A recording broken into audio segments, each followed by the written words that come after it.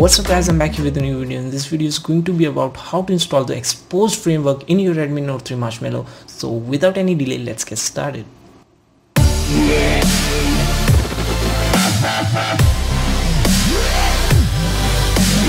Okay, so before starting the video, I want to tell you that you should need to keep these three things in your mind: that your device must be rooted in Snapdragon variant, and second one, it must be running on the Marshmallow 6.0.1. It won't work with the Lollipop version, and third one, it must have TWRP recovery installed. So if these three things are done, then simply go down in the description, download the files from the website and copy them into the phone or even in your SD card memory. That doesn't matter, it's gonna work fine. So then you have to hold the volume up and power button from your phone after turning it off, and then you will get into the TWRP recovery. This is the custom recovery I'm using. If you want to get this, go and watch my previous video, and if it's in Chinese language, simply go to the sixth box and tap on the globe icon and select the English language, and you will get into that. So that is very simple. All you just need to follow this video and you're done. So after getting into the English mode,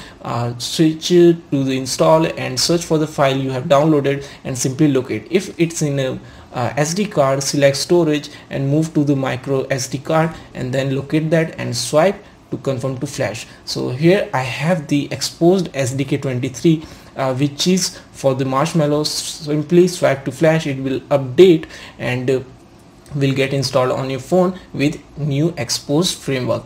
All you just need to do this, nothing at all. So after getting this, if you feel that you want to remove it and don't want it anymore, simply go back to the TWRP and simply select Xposed uninstaller ARM64 file. I will give that link also in the description. Confirm, swipe to flash, it will again show update notification, and you're done. So this is how you can install and uninstall the Xposed framework on your Redmi Note 3 Marshmallow running on the Snapdragon variant very easily. So if you still do have any questions, don't forget to put that in the comment box, and I will see you in the next video guys. Have a nice day.